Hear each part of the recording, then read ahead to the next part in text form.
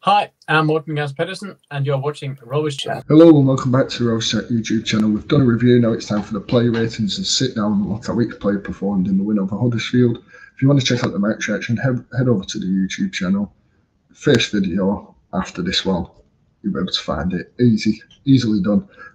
If you want to leave your ratings below for each player, do them below. I'll like, I'll comment, do all that stuff on it. Really appreciate any interaction. So let's get into it. Thomas Kaminski now. I've gone for a 6. Didn't really have much to do, and I think that's hard to give him a rating. Otherwise, made the odd save after 70 minutes, but a simple 6 for him, an average rating from us. Up next, Callum Britton. I think he really got forward, probably the best he's done in a while. You know, especially since the injury. He offered a threat, and I've gone for a 7 for that reason. I think he was good defensively, good getting forward, especially down that right. He really pushed his way forward. So I've gone for a 7. I think the first goal was on its way for him after, a couple of chances at Middlesbrough and Coventry. Domheim, I've gone for a 6. Given Tuesday night, Tuesday night I think he was poor really.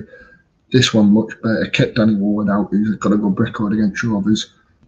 Just the same from Domheim. Maybe not his best performance, but it kind of didn't have to be. He weren't playing with obviously Huddersfield, a team that was going to cause as much threat as others. So, I think a 6 is fair for him. Danny Ayala, I've gone a 6. Boots the ball away. I've said it for a bit that he's not a passing defender. He shouldn't be the one who should be after bringing the ball out defence.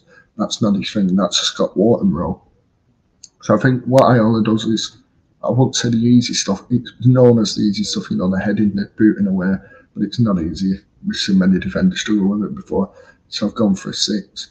Harry Pickering, I've gone for an 8 actually. I think he was really good ball, even though Mark Fotheringham said it was a clearance, never a clearance. Just worked really hard. So I think his attacking output's really improved, his defensive output's improved. Yes, there's bits to improve, but he's a young player in his second full season of Championship football. We're not expecting the finished product, and I think he really thrives in his JDT team. Lewis Travis, I went for a 6. I think his passing went up to scratch, but passing is not his strength. He's in there to tackle, he's in there to boot players, a bit like Jake Garrett is. Really fought for everything, got us forward well as well. I think I said it, I think it was a game he scored against Rangers in pre-season before lockdown, that if you could add getting forward to his game, he'd go from an average midfielder to a really good midfielder, and he's kind of building on that, getting that going. There's still things to be improved on, but there is with all of this young squad. Tyler Morton, I went for a 7. I think he was really good in midfield. The way he controls possessions, excellent. Pass the ball out wide, plays the ball inside a lot, can just change direction of play. I noticed that he was getting more involved in terms of the dirty side of the game, winning the tackle to then get us forward rather than, just being the passer. So I think a 7 for Morton's fair. Up next, Sammy Smadic, I've gone for a 6. I think he works all the time, doesn't he? That's his game.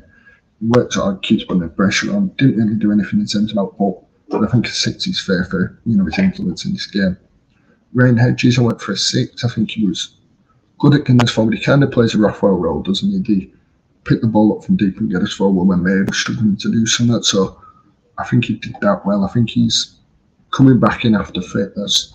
I think after the World Cup, depending on if he goes or not, I think he'll really continue to impress, and I think he'll have a really good second half of the season with, 4 weeks behind him. But fingers crossed he actually goes to the World Cup, be a great thing for everyone involved, for the club, for Hedges. Who knows whether he'll make it? We'll find out very soon, won't we?